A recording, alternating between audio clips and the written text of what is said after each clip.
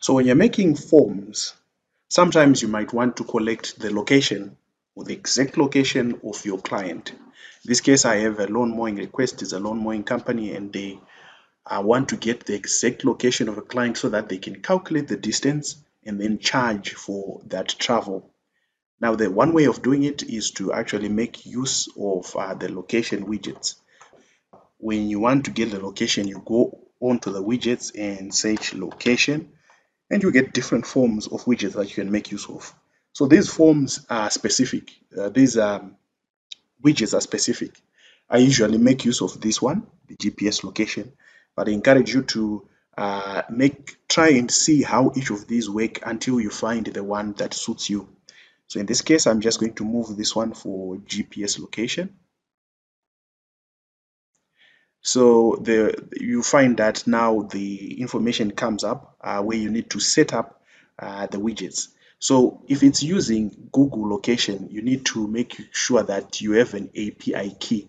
These are usually for free. So all you have to do is to Google API key for your account, set it up in your Google console.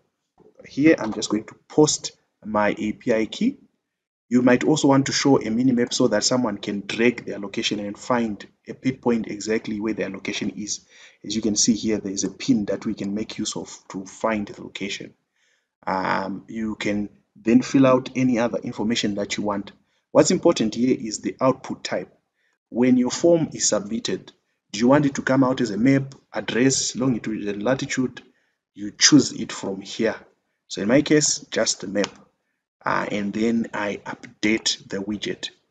So once that's done, a person enters their location here, and then the map will show exactly where they are.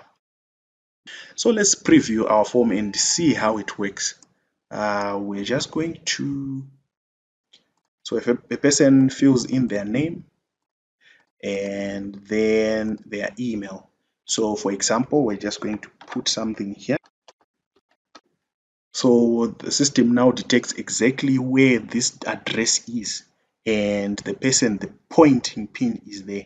So when they submit this, we actually get their exact location when we are now looking at the details, and we see the map, and we can actually go to that place easily.